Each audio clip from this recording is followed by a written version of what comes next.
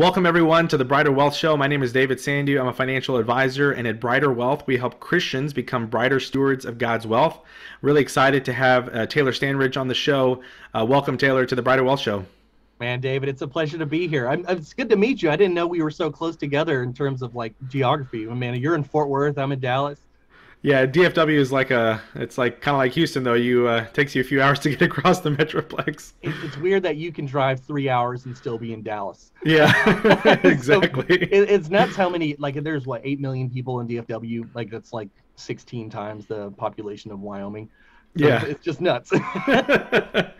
Yeah, well, I'm excited today. We have a few different topics that we're going to talk about. The first one being our work as worship. But for people that are not familiar with who you are, if you just want to share kind of what you do and kind of what your journey is. I know we talked a little bit on the pre-call just about your journey through Dallas Theological Seminary. So yeah, just share a little bit about who you are.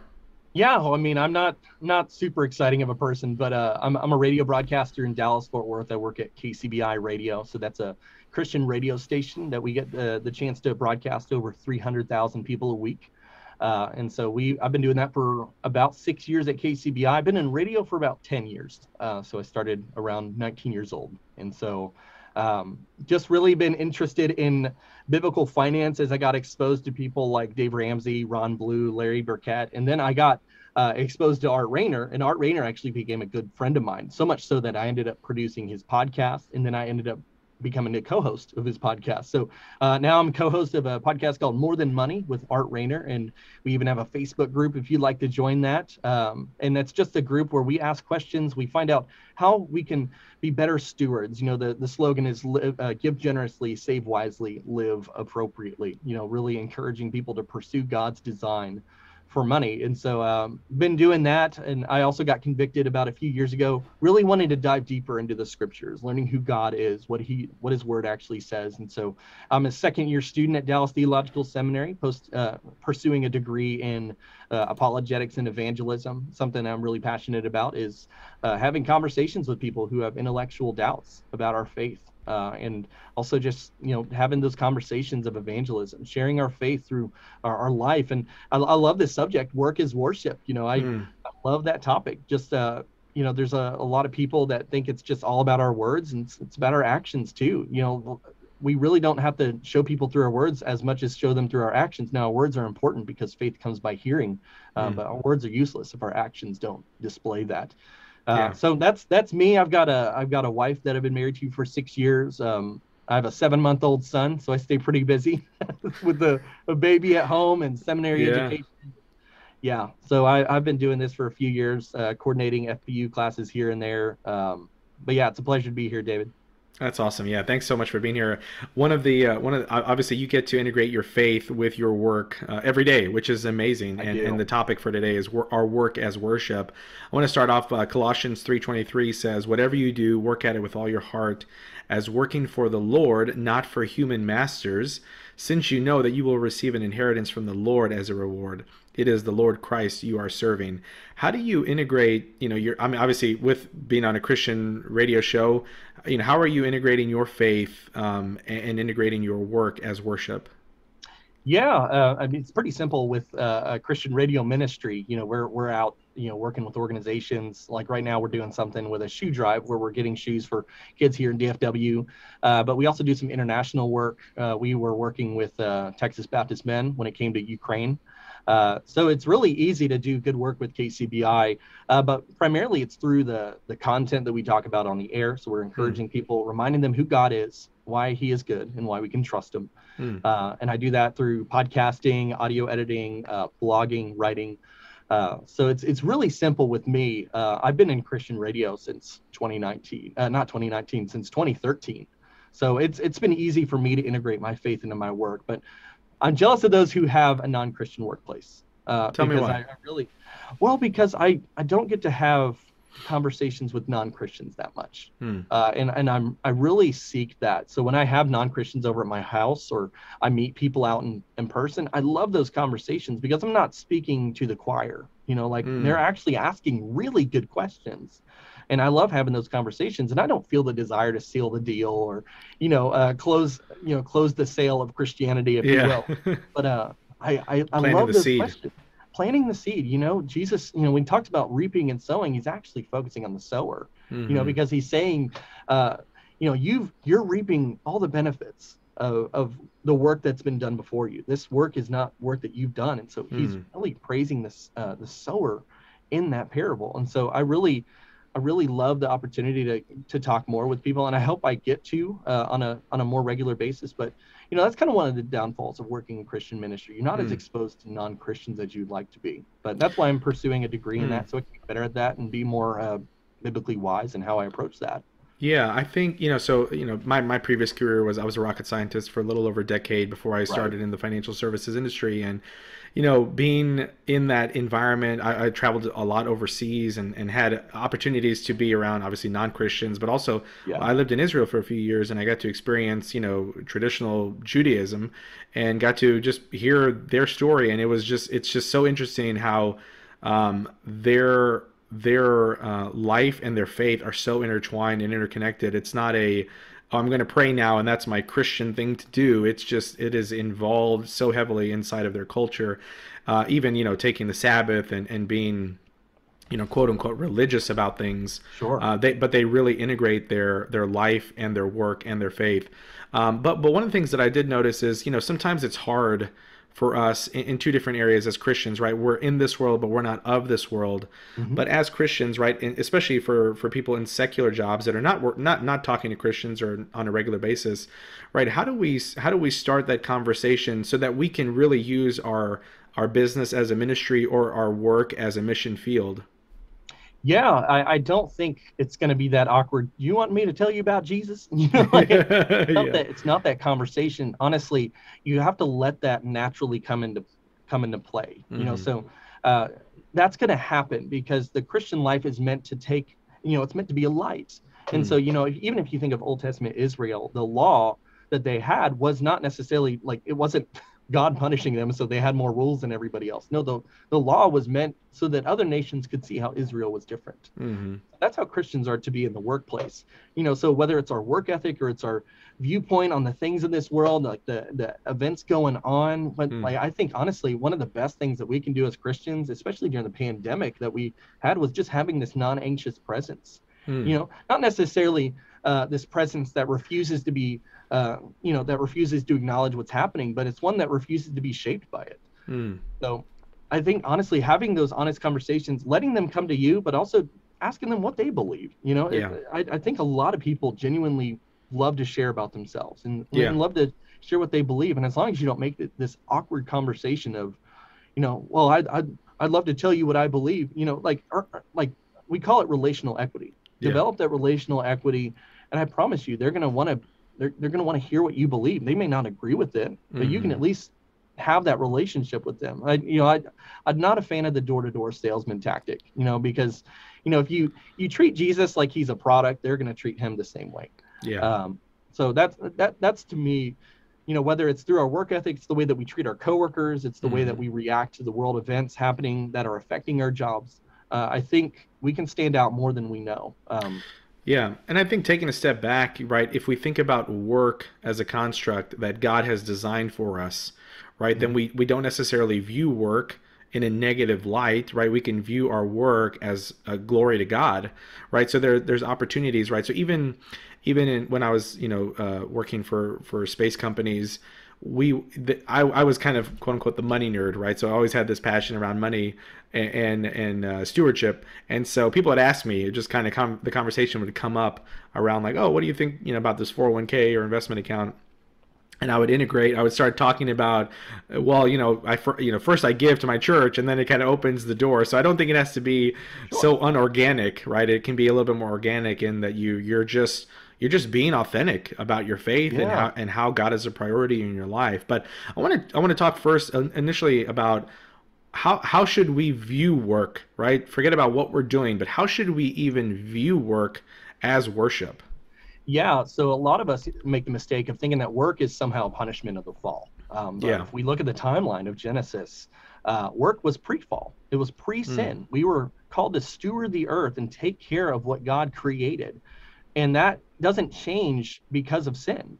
We we steward the earth, and that looks differently now that we have different companies and jobs. But I still think we have a responsibility to steward the earth, be responsible stewards of everything that God has given us. So that includes all of our resources. That includes our animals. That includes our families, our wealth, our time, our relationships. It includes all that we steward. And so work is not something that's going to stop when we die. There's actually going to be work in the afterlife, and it's going to work. It's going to look differently when we're not going to work for an income. Like, that's the result of the fall, that we have to now work and work against the earth, essentially.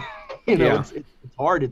It's detrimental, but work now in the afterlife will be and it should still be for the glory of God, but it's going to be purely for the glory of God. And so just like Colossians 3 said, we work not for human masters. And I think those who have had a bad boss before, or have had a toxic work environment, that can be very hard to swallow. And I'm not saying those who leave jobs for that reason are disobeying God in that sense. I've had to do that before. But I think it changes your perspective. You see them through the lens of God's eyes. And I think that changes everything. Yeah, and I think I've said this before, but I can't remember who said this, but a lot of times Christians will view our lives as a dot instead of the line that is eternity. And I think when we are working, right, so Colossians, like you mentioned, Colossians 3 talks about we'll receive our inheritance from the Lord, right? Are we doing this work for these earthly people? Or are we doing this work for the Lord? Yeah. The other thing that comes to mind there is, if I'm doing this work for the Lord, then would he be pleased in the job that I'm doing? And am I doing it with excellence? I think a lot of times as Christians, when it comes to money or finances or our work, right, we kind of take this like approach of like, well, let me just do enough to get by, right? Just to get, living for the paycheck, right? That's a common theme that people kind of, out in the world will talk about, and just living for the paycheck or living from paycheck to paycheck. But a lot of times we're not actually viewing our life and our work in light of eternity, right? Like, will God be pleased, right? When I give an account, will God be pleased? Will he say, well done, good and faithful servant? Or will he say, man, you really messed up, like you did not do a good job in the work that I had given you to do, right? It reminds me of the scripture, he who does not provide for his family is worse than, he has denied his faith, right? He's worse than an unbeliever. And the Bible also says he who doesn't work doesn't eat. So I think, we can take those scriptures as, obviously at the base level, we need to provide income for our family, but God says that he has denied his faith, right? It's like, I need to view this work as an opportunity to be a blessing, not only to my family, but also to the people around me, right? Talk a little bit about how can we be a blessing to the people around us, especially for those people that are in, secular jobs that don't necessarily have, the Christian coworkers or people that we can talk about our faith to openly. Yeah, I think Paul David Tripp was on our podcast a few weeks back, and then a few years back, and he pointed out something to Art and I that just changed my view on this forever. Ephesians 4:28 is right before Ephesians 4:29, very popular verse about being careful with our words, not letting our speech tear people down. But Ephesians 4:28 is a key money verse. And it talks about let not a thief steal no more, let him work with his hands. And then if you look in the original Greek, of the language there's an imperative there. And the imperative basically says, this is why you work. This is why it's here. And it says, so that he may have something to share with those in need. So it really represents that our work is, the main purpose for our work is to share with others. It's generosity. Now, I heard a story from a professor recently, and he was talking to the pastor, and the pastor was visiting somebody who wasn't going to church lately. He had not been in like 6 months. The pastor just wanted to check on him, and the church member was like, I know what this conversation is about. But the pastor was essentially saying, hey, we missed you at church today. And the guy's like, yeah, I know. I'm just really tired. I worked so hard all week. I just want to have the weekend to relax. And he's like, well, why do you work so hard? He's like, what do you mean? I gotta have, someone's got to live, right? And he's like, who told you that? And it was a really bold response. The pastor was making the idea, look, you don't provide for your needs. God does. Now he provides for our needs through work, but God is the one that provides for your needs. And if your work is, and that's a healthy story about, not working so much, not working too much. We often think of work, it has to be the 8 to 5, 40-hour Americanized 20th century industrial revolution type of, Yeah. it has to be this way, but that's not the way that work looked. Work is not about, trusting in ourselves. It's about relishing in what God has given us. It's relishing in participating in what God has given us. Yeah, and this reminds me of the story in Tim Ferriss's 4-Hour Work Week, when he talks about the Mexican fisherman and the investment banker. And for those who haven't heard the story, I'm not going to get into all the details, but basically the gist of it is, why delay for, in 20 years what you could be doing now?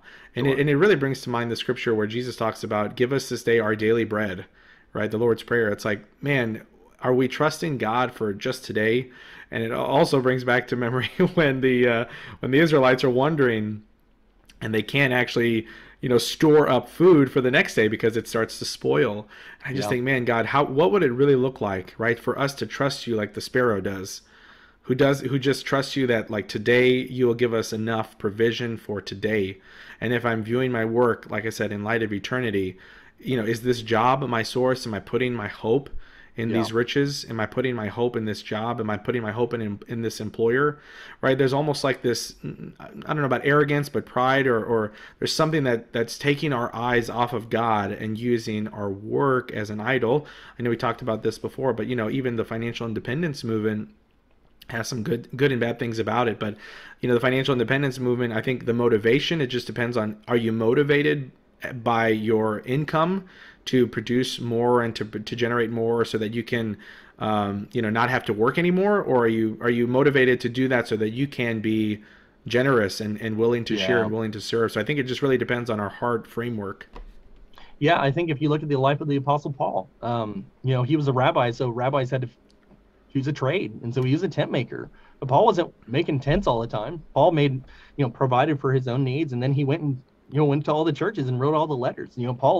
I think Paul understood that quite well. He worked for what he needed, and then he went off. But he never stopped working. He just he had a good perspective on that. It was being financially independent allowed him to do his work with all the churches. So that was really neat. So it's all about the heart there. So I definitely appreciate those who can go into financial independence knowing that. I mean, we were just talking about Sabbath. The Israelites not being able to work, and that's a terrifying thought, right? I mean, they can't gather up food for themselves on the seventh day, and they can't gather up more than they need. And this was teaching them, look, I'm the one that provides for this. And you would think bread falling from the sky would be proof enough to trust in God. But this was actually really hard, because it wasn't just every seventh day. It was every 7 years they had to take a year off. And then every 49 years they had to take another year off. So every 7 years. So you think the 49th and the 50th year, they were taking 2 years in a row off, not working. Like, that's nuts. That's ultimate trust in God. Yeah, that's like redefining the sabbatical for a lot of Americans. Sabbatical.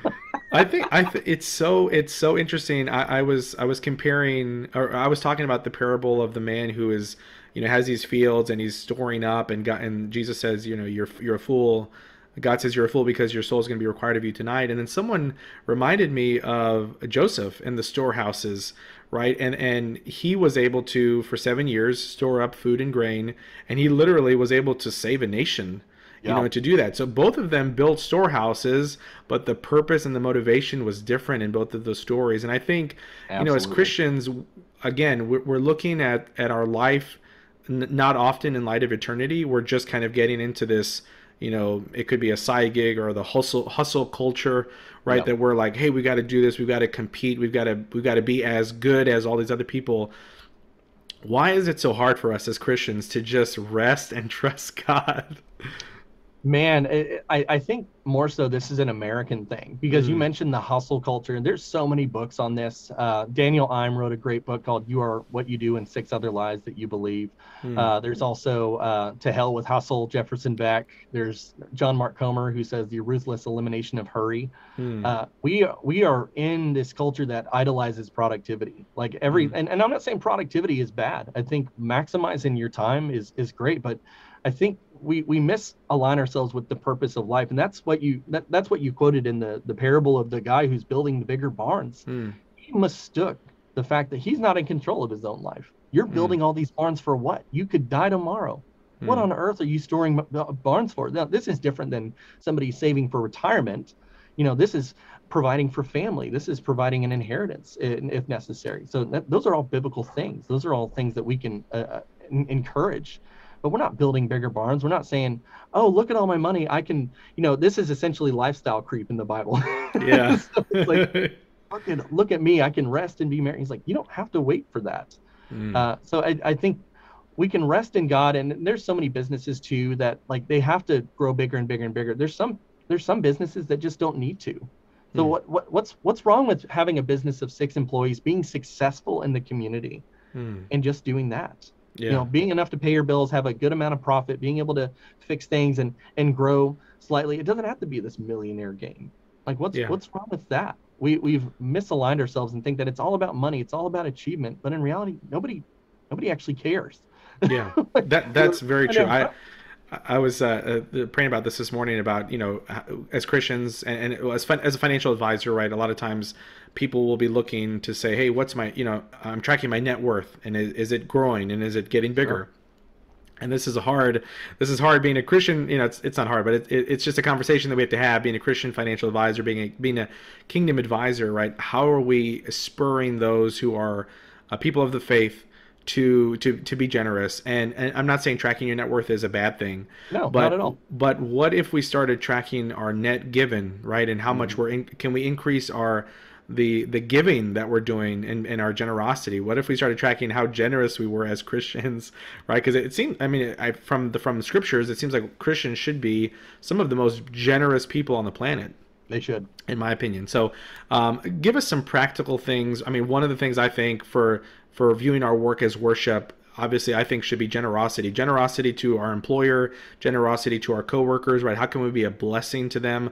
Looking for opportunities to, maybe go the extra mile, right? And do maybe try to do more work, or do it with more excellence maybe than some of the people around us might be doing it.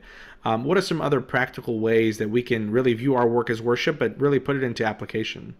Yeah, I think servant leadership is another one. Now this is different than, having boundaries. Somebody struggles with getting too much work put on their plate. This is different than that. I want to say somebody who has the time to serve other people. You don't have to always say that's not my job. You can take up that slack and help people. We're a body, and you can think of your company as a body. When one person's struggling, you can be that arm or that leg that takes on the slack until they get back to normal. Because if you're struggling, you'd like them to do the same. And so I think servant leadership, just realizing you don't have to condemn people who are not doing their job very well. You don't know what's going on behind the scenes. They could be dealing with a loved one being lost. A lot of that happened with COVID. We just don't know what's going on behind the scenes. So treating them like you would want to be treated in that scenario is so key. And I think that's going to stand out in your faith. Also, just having an excellent work ethic and having excellence in your product that you're making. Really getting down into the details and really doing your due diligence. I think often we can get so tired that we skip corners. But once again, this is all about mindset here. Are we serving the Lord? And if I gave this to the Lord, if the Lord gave me this project, would I be happy with the product? Or would I just say, he ain't gonna notice? Oh, but it's God.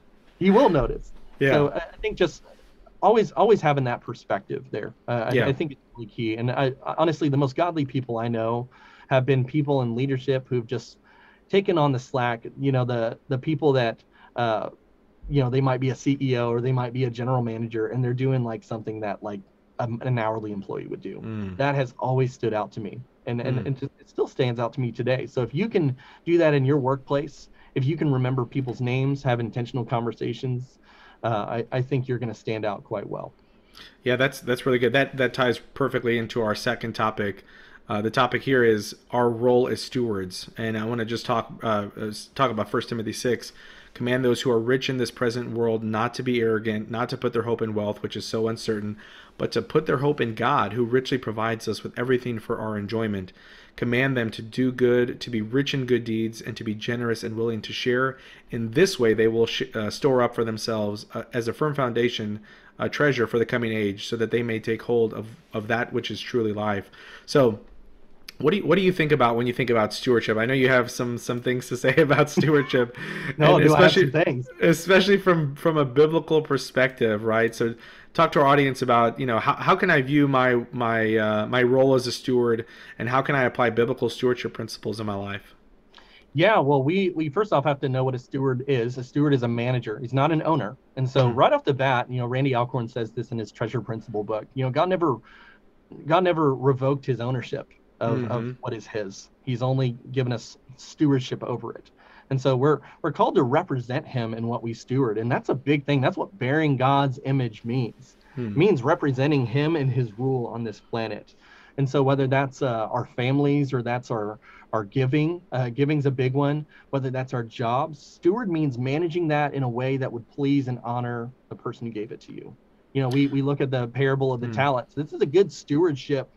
This is a good stewardship, parable. yeah. The person that multiplies, and this is not necessarily just about money. This is about somebody who's, taking what's been given to them and multiplying it. And that can Mm-hmm. apply to, evangelism. That can apply to money. That can apply to church growth. It really can apply to a lot of things. So that's not purely a money parable, but stewardship at the end of the day is managing something in a way that honors and pleases the one who gave it to you.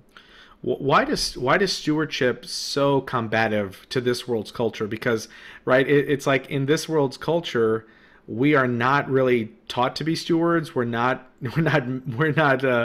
entrenched in the ways of biblical stewardship, right? Everything that we hear from the world is saying, you got to own it, and you got to, which, I mean, there's a good lesson there about taking ownership of things, but Sure. it's like everything relies on you, right? Everything comes down to you. Why is it so hard for this culture to understand, the role of stewardship? Because I think we're getting pressed on every side about this.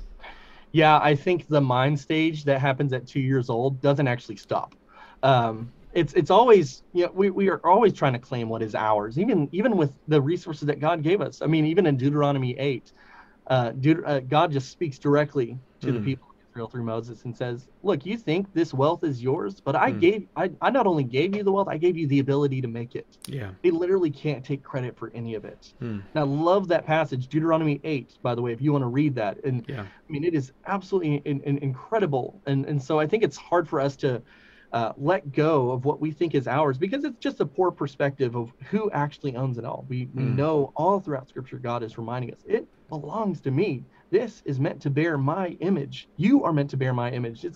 You're not even your own. yeah. I mean, he's trying to say you don't, like, nothing is owned by you. Yeah. Even if you own property and all that, it's not owned by you. It's meant to glorify God. And so I just think it's hard to let things go. This even is a flaw in our tithing strategy, where somebody might say 10% belongs to God. And I'm like, no, 100% belongs to God. Yeah. But once again, the whole idea, like, someone can give 10%, but if it's disconnected from the grace of God, it doesn't matter. Like Second Yeah. Corinthians 8 and 9 talk about being a cheerful giver. And honestly, if you're Hmm. not a cheerful giver, keep the money. Yeah. God's going to provide for his church, okay? He's Yeah. inviting you to participate in something. He's not telling you, look, I'm depending on you to give back some of that money so this church can survive. No, God doesn't need anybody. He's inviting you to participate to show you that his grace is enough. His grace is enough for Yeah. you. It's not about riches. That's why he says, be rich in good deeds. Yeah. There's a different currency in heaven than there is in earth. Yeah. And laying up treasure in heaven. Yeah. I think Yeah. stewardship is hard, especially because we don't want to there's a level of accountability that we have to Mhm. submit ourselves under. And in fact, 1 Timothy 6 talks about not to be arrogant, not to put our hope in wealth, right? There's a level of humility and accountability that we have to have when we submit our lives to God and when we submit our finances to God, right? Which Right. is something a lot of people don't want to do, and even as Christians it's hard. But Luke talks about the mammon and this world's kind of earthly possession, and you cannot serve both God and mammon. And I Yep. think that's really hard. But the really having the heart of a steward and the role of a steward, I think, is, am I going to submit myself to mammon, Yeah. or am I going to submit myself to God? Which again requires that level of humility to say, God, I need your help. I don't know everything, and it also pushes you away from mammon. I think in your heart, it's true. You cannot serve both God and mammon. So when you push away from mammon and you say, I'm really going to be a steward, that means you're really submitting yourself to God and being accountable. But there's Yeah. a lot of different applications that we can take with that, right? It's like, if I'm going to give, maybe it's 10%, maybe it's more. I think 10% is a good starting point, right? But we're commanded to be generous and share. But there are other ways that we can be a good steward, right? It's not all about giving. There's also in our spending, right? Are we being good stewards in the way that we spend our finances, right? Same thing with investing. Are we being a good steward in the way that we invest? Would God be pleased when he comes back? Will he be pleased in the companies that I own in my investment accounts? Will he be pleased in the way that I manage, in the way that my house looks, right? If God were to come over today, would he be pleased in the way that the appearance of everything is? Are things disheveled and unkept, or are they in order, right? I believe God is a God of order. Yeah, absolutely. And in our lives, in our daily lives, right? Are we honoring him, right? If people are to view us as stewards of God's resources, would people look at us as stewards and say, wow, there's something different about the way that you manage your money or the way that you manage your finances, and I want to learn more about that? Or is it more of, you look like everybody else in the way that you manage your money? There's no differentiator. So I think there's some key aspects there that we can really impart that stewardship perspective into other areas of our lives. Man, yeah, I mean, you said it best. Just stewardship has so much more than giving. It has to do with our spending. And honestly, I just think we have fallen short of such an evangelistic opportunity to share our faith through how we spend our money. I mean, Christians, if they've read the Bible, they know that there's over 2,000 verses on the topic of stewardship, possessions, and money. And honestly, I know that the Bible doesn't specifically say that debt's a sin, and so we don't try to speak in that way, but Christians should be among the most biblically responsible when it comes to wealth. They should be very little in debt, if at any at all. They should have things paid off. They shouldn't have the nicest cars. They shouldn't have the nicest house, because it represents a false priority. Now, it's not saying they can't have nice homes or nice cars. That's obviously a subjective viewpoint. But it's not always about creeping up the next lifestyle. Now, if you have more kids and you need a bigger home, that's honorable. But I think Christians have the ability, when somebody's saying, I'm really struggling in the inflation right now, are you struggling in the inflation right now? And I'm not saying that Christians struggling in the inflation right now are necessarily bad Christians, but, for somebody who says, oh, I paid my house off early, so I think I'll be fine. Wow. Like, how old are you? Like, I mean, I manage my money because I want to be generous with what God has given me. I don't want to be impacted by the ways of this world. And we look different to the world, just like we were talking about in the Old Testament. We look different to the world. So somebody is then invited to ask us, why do you manage your money that way? Don't you want to manage like credit and all these different things that the world poses as smart biblically? And it's like, yeah, look how those guys turned out. Yeah, when you talk about debt, right? A lot of Christians will get into this, right? Because the Bible talks about debt in not a good light. No, not a good light. And so it's like, yeah, no, debt. There's no scriptural basis, I think, that says debt is a sin, but there are a lot of scriptural basis say we should avoid it, right? And I always tell people, and Ron Blue says this as well with Kingdom Advisors, and he talks about like debt presumes upon the future of our lives, that God has to provide for that.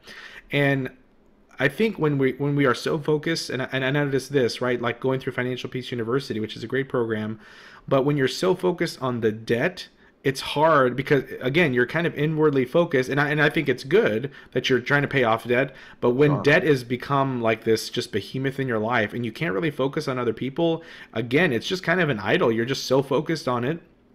You cannot be looking for opportunities to be generous on every occasion, right? Like Scripture says, be generous on every occasion.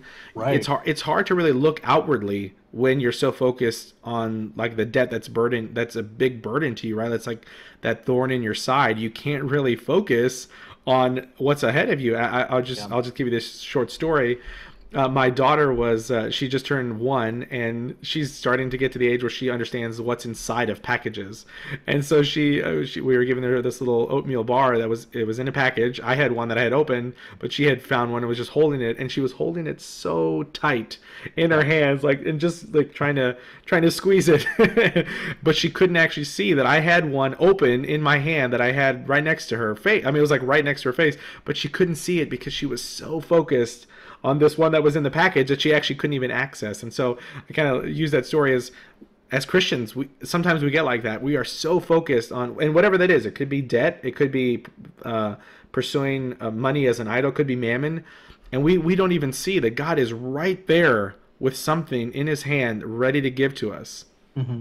Yeah, I love the saying, you can't have an open hand to those who need it if you're too busy grasping onto everything that you're trying to preserve. Yeah. It's generosity is genius in God's eyes. I mean, Chip Ingram writes a great book called The Genius of Generosity, and the whole premise Yeah. of the book is by letting go of what we're holding on to, we actually embrace what we've been trying to preserve. It's absolutely genius on God's part, but we never let go, and that's and even with stewardship, we hold so tightly onto that, but we have to be willing to let go and be willing to say, hey, this is God's, and I have a plan for it. And we know the famous Proverbs 16 verse. Man plans things, but God establishes his steps. And I think we can have a plan, but also being open to what God's doing. So I might be saving $5,000 for somebody to have a car, but somebody might need a $500 thing right now. Well, I want to be able to divert some of that to help that, and I can be open to that because I'm not holding so tightly to my goals for this. I'm holding tightly to what God wants, and so. Yeah. Letting your hands be open to that. I think that's what a Christian steward has to live like. Yeah, I think there's a couple of key components, I think, of the stewardship heart, right? So first is understanding what stewardship is from a biblical perspective, meaning that God owns everything and we're just managers. Second is faith, right? Faith in God that he will provide, because if we're not owners of it, that means that God will provide, and we have to have faith, right? Without faith, it's impossible to please him. Yep. A couple of other key aspects, I think, are contentment, which is obviously a huge issue in today's hustle culture world. Very much, yeah. But I think there's some, and obviously generosity, right? Generosity is a huge component of biblical stewardship, right? Because especially if we don't own it and we're supposed to be generous to other people, then we are just basically giving God's resources away to other people and just being a blessing to them. What are some of the other components of biblical stewardship that you see from your perspective? And I know you've talked some on the More Than Money podcast about it as well. Yeah, honestly, I think as a faithful steward, we also have to be reminded that we are not home. This version of earth is not our home, and so being content is something that is so foreign to Christianity nowadays. And it's not just Christianity; it's the whole world. Yeah. And specifically, we talked about the hustle culture. We've talked about the hurry culture. We're so focused on what's next. I'll be happy when this. I'll be happy when I have this new job or this new role, or when I hit 6 figures or I hit 7 figures. Greener pastures. Yeah, greener pastures, but we forget the grass is not greener on the other side. The grass is greener on the other side, either because it's fake or because they've been watering it. So, you don't know what's going on the other side. It could be greener on the other side because of that, but we really have to be content in what God has given us. That's kind of the basis of humility in the Old Testament. There's actually a word for it called anavah. And the word anavah in Hebrew actually points to somebody being content in what God has given them and what God has given them to do here. So, they're not taking any more responsibilities than they need to, but they're not also taking any less. They're understanding, I'm here for this purpose and I'm going to do just that.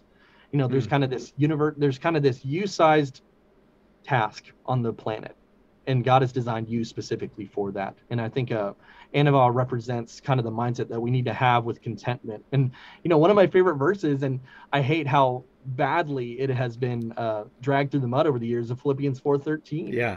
The idea, I can do all things through Christ who strengthens me. Yeah. We often think like that means that I can do anything with God's power. And it's like, no, that is not what that means. If we read that in the context, we know in riches and in poverty, I can be content knowing that God is in control. Yeah, abased and abound. I mean, I think I agree. I think this is one of the biggest scriptures that's taken out of context, because really here in Philippians, he's talking about, I've learned the secret to be content in whatever circumstances, right? Abased or bound, with plenty or with little.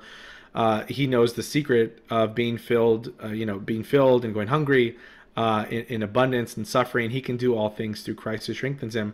I think a couple of things that I want to point out, though, right. He says, I have learned to be content. Right. So that's something that's not necessarily in our nature. How do we learn to be content?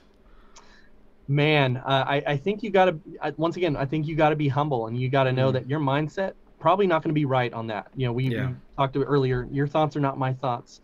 And, we're born into this world, so we don't know just how much materialism is winded into us. You know, it's kind of like a fish who's like, wait, there's water? Like that's all they've known. That's all that they've known. You know, we walk by probably 3,000 ads a day. You know, we are a materialistic world. You are constantly trying to sell each other things, and I mean, it is everywhere. And so it's all about possessions. It's all about what we're wearing, who we're wearing, or you know, how much money is in our bank account. It's all about success and accomplishment. We see this in social media. It's how many followers I have. I mean, it's sad to think about. I mean, I was watching a documentary about the Paris Hilton, and Paris Hilton sadly still has not learned contentment. You know, she's saying my net worth is $300 million, which is incredible. It's an insane amount of money, and she's the heir of the Hilton empire, and she's a very successful DJ. But she says this, and I think it just highlights something that I've seen constantly, and it's I'll be happy when my net worth's $1 billion. Isn't that crazy? Wow. I mean, I saw this from Jim Carrey. He was saying, I really hope that people become millionaires. I really hope that they become Hollywood stars so that they realize that money's not the answer. And I think he highlights something that most of us will never know. A lot of us will die believing that if we had more money, we would have been happier. We would have had more opportunity to be happy. We would have been more joyful if we had more money. And I think a lot of these people who are making $1 million movies, they're making 7 figures on movies or 8 figures on movies. They're starting to realize, you know, maybe I was wrong about this. No, I have plenty of money and I'm still not happy. Maybe this is not the reason to be happy. And most of us will die believing what they've figured out. And so I'm not jealous of those people in Hollywood because they're figuring out something that we will never know.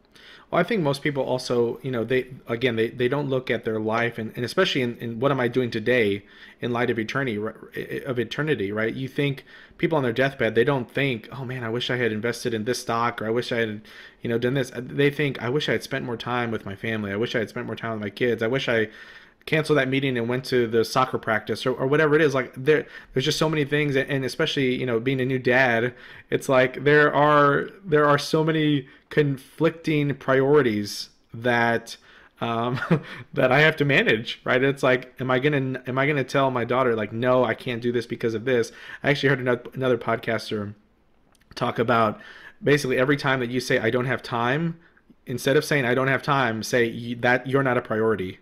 And that really hit me because, man, how many times have I said, like, I told my wife or my, my daughter, you know, I think she understands that I'm not there, but, you know, that you're not a priority. Like that's huge. Yeah. And how many times have I told God, you're not a priority, right? Like, no. Oh, I would pray if I could wake up earlier, but I just don't have the time, or I would pray, X, Y, name it, but I don't have time. What I think, and it's really convicting even as I'm saying it, but even thinking like, man, you're not a priority, like saying that out loud, like, oh God, I would spend more time with you in the morning, but you're not a priority. Like that's hard. Or like I would give more, but God, you're not a priority, right? Like, or I would be a blessing to that person, but you're not a priority. Like me having more in my bank account is more of a priority. And that's a hard shift to make in the mindset of a believer. I think so. I heard a story that we did on the radio show, and it just kind of highlights how God works in these scenarios where there was this mom that was struggling, and the kids in the backseat were saying, "Hey mom, I want ice cream." And the mom maybe had like $7 on her. It was like, "Look, I need this money. We need to pay for a meal." And then the kid said, "No, God's going to provide." And it's like a 6-year-old kid. So it's like, okay, that's sweet. That's nice. Faith like a child. That's cute. But then the mom got home and she found a $125 check in her mailbox. And it was from an overpayment on a student loan she made 7 years ago. Wow. So not only did the kids get ice cream, the mom got food, and they made a donation to an organization that they cared about. Wow. And I thought, man, isn't that just a staunch reminder? Like we hold so tightly because we think like I've got to provide, and we forget, no, God provides for all that you need. 2 Peter 1:3, I've given you everything you need for life and godliness. Yeah. Nothing less, nothing more. Philippians talks about God will meet all your needs according to his riches and glory. Let's believe that today. Let's believe he's going to meet all of our needs. And mind you, in our culture, we have a hard time saying what's a want and what's a need. Like I want to be able to pay for this direct TV bill, this month. It's like, that's not a need, man. We have a hard time discerning those things, and I think Billy Graham talks about that, saying, you know, our culture's biggest lie is that we can't discern the line between wants and needs. So I think that's huge. Yeah, I think Second Corinthians talks about my grace is sufficient for you, Yeah. right? And the power is perfected in weakness. There is a level of, I think, in right. The question is always how much is enough, right? And the scripture, my grace is sufficient. I think about like how much is enough. Well, if God's grace is sufficient in our lives, then enough is what we have right now. Yes. And that's hard because, right, especially as a financial advisor, right, we're helping people manage their money with investments, with saving, with giving. There is a level of, I just want one more, like you mentioned, like one more million or one more billion or one more year, right? When I was pretty deep in the financial independence movement, it was always like we called it the golden handcuffs, right? Just one more year or one more investment or one more flip or one more rental property. It's like, it's always just one more and then I'll feel content. But as we talked about, like it's never just going to be enough, right? Yeah. Unless we actually, you know, humble ourselves, submit ourselves to God, and just submit to His grace, right? 2 Corinthians talks about, my grace is sufficient for you. Many times we're going through life and we're not really relying on God's grace every day. And I think this is something that I struggle with as well, right? How can I truly rely on God's provision and God's grace for today, because when I'm so focused on the worries of tomorrow, right? A lot of times we're so fearful and anxious about tomorrow, but we're commanded not to be anxious about anything, but to put our hope in God. And so, yeah, I think anxiousness and humility, that if we're not humble towards God, we're anxious about our own lives because we're not putting our hope in God. And Proverbs 19 talks about the fear of the Lord leads to life. The one who rests content, untouched by trouble. And when I think about that, it's like, man, that's the place where I want to live. That the fear of the Lord. Another proverb says that the fear of the Lord is the beginning of wisdom. Yes. So if I just trust God and am humble towards Him and really fear Him and reverence Him, then that leads to life, that leads to contentment, untouched by trouble. And I think, and this ties back into what Paul is talking about, I've learned to be content, whether abased or abound, with plenty or with little. This proverb talks about, I'm untouched by trouble. I don't think it's because the trouble doesn't exist. I think it's because we're just not fazed by it. Yeah, man, that was what we were talking about earlier. You know, having a non-anxious presence in the workplace. You know, it's not a reality that we're, you know, we don't have to ignore what's going on around us, but we refuse to be shaped by that. We understand, like, yeah, it sucks right now in the world, you know, but I'm not, like, this is not all there is. This is not all that there is, and so I can find comfort. That's what hope is. You know, faith is, you know, believing what God has done in the past and believing that to be true. And hope is believing what's ahead because of that faith. Yeah. You know, you can't have one or the other. And so I think, you know, contentment is so key. I think this is particularly true when we look at our credit card statements. You know, and I'm not saying that everyone who's in credit card debt is necessarily in consumer debt. I know that some people have medical stuff, and sure, that's just something that's hard to deal with. But you know, when we're constantly looking at consumer debt, whether it's a car I can't afford, or it's you know, a Kohl's card, or you know, whatever. I'm not picking on Kohl's. I'm just any debt card for that, once. Like, yeah, debt for once. Yeah, exactly. Yeah. You know, we're sort of telling God, what you've given me is not enough. And when we look at it that way, when I spend you know, when I spend money I don't have on a credit card for something that I don't need, yeah, I'm telling God, what you have given me is not enough. Yeah. That's a big thing for me. That's a convicting thought. Yeah, I think that goes back to humility, right? We're not submitting ourselves to God, and in not submitting ourselves to God, we're telling Him, whatever you've given me, it will never be enough. Yeah. And that ties back into having a heart of contentment, because when we're so focused on our own satisfaction, our own blessings, our own joy, right? We never have enough to give either. We never have enough to give to be a blessing to other people. So I think that ties in pretty well. I want to talk, this just came into my mind, but if you're like, for single people, this might be easier, I'm not sure. But for married people, right? I've been married close to 9 years now, and you've been married about the same. And we both have one kid. For married people, how do you talk to your spouse about contentment? Because now you're dealing with two different hearts, right? And that spouse might want something, and you're trying to stick to the budget, or you might want something and they're trying to stick to the budget, and you're trying to be content in your satisfaction with each other, but also with the things that God's provided. So how do you manage contentment with a spouse?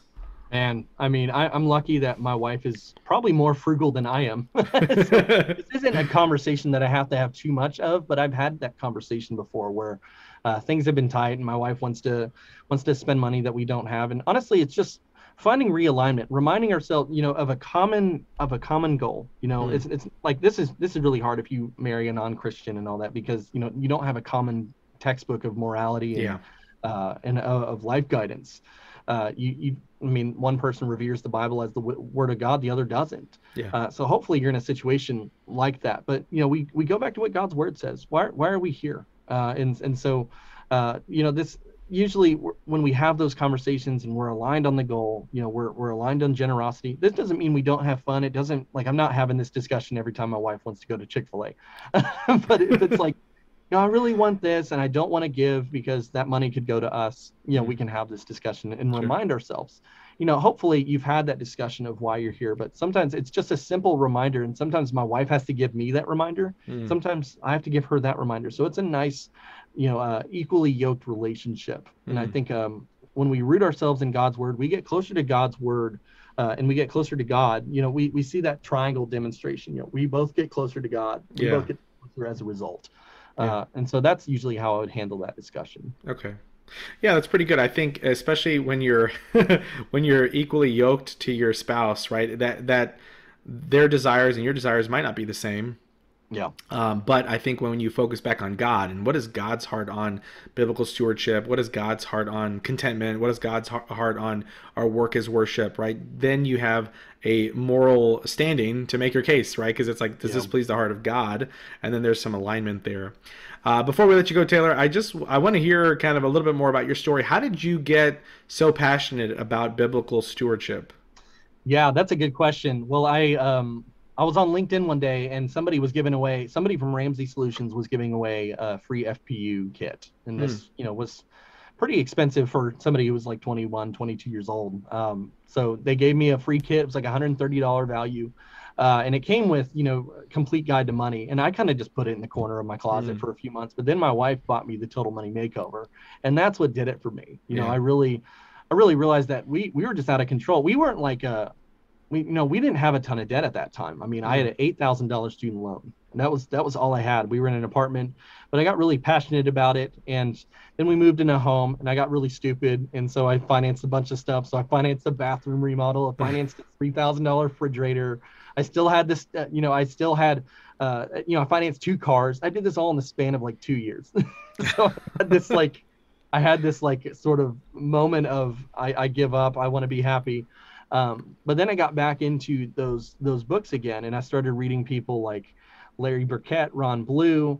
I started reading Art Rayner and Dave Ramsey, and they just all had a common theme. We're not here to grow our barns, and really just this mindset against debt and towards generosity. That's all of them had that mindset. We're here to be generous with our resources. And so it was a convicting thought for me. My wife and I ended up paying off $43,000 in 2 years, paid off our cars, the student loan, the bathroom.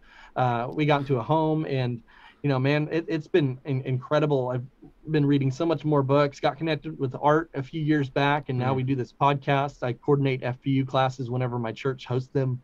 I mean, it's been awesome. I've even set up budgets with some people who, might be entering adulthood, so get to really invest in a next generation of finance, telling them to be cautious about debt, to avoid it when possible, and to be passionate about giving. Even if it's a non-Christian, I still tell them, look, it's good to give. Even if you're not a Christian, there's scientific evidence that backs up. Giving is great for the brain. It's great for your body. It's great for your joy and happiness. And they really appreciate that. So they end up investing in causes that they care about. So even if it's a non-Christian, it may be harder to convince them why to give, but even non-Christians appreciate the generosity factor. Yeah, I think when you are giving, you get to see there's a double benefit, right? You feel better about yourself, right? I gave, right? But there's also a benefit and there's a joy of generosity that you get to experience, especially if you're very closely tied to that person or that organization. You get to see the joy that they get from the gift as well. Absolutely. But for those people who are not familiar with, More Than Money or the money milestones, you want to share a little bit more about the More Than Money podcast and kind of the framework y'all take people through?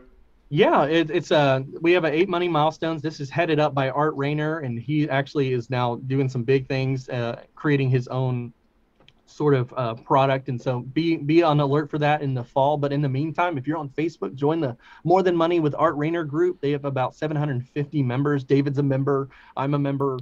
We got a lot of financial counselors in there as well. And it's just a great time to ask questions about, biblical finance. And, this is a very non-judgmental group. This is not arguing over debt and all that. We're very much wanting everyone else to succeed. And so Yeah. on Facebook, join that. We're also on Twitter and Instagram and Facebook, just search Art Rayner. If you want to follow me personally, I don't post a lot of money stuff. I'm mainly into spiritual stuff, but I'm at TB Standridge on Facebook, Twitter, and Instagram. And so, yeah, that's about me. Well, thanks, Taylor, so much. I really appreciate you coming on the podcast, and really excited for our guests to learn more about More Than Money and art as well. So really appreciate you being here. Thank you, David. It's a pleasure to be here.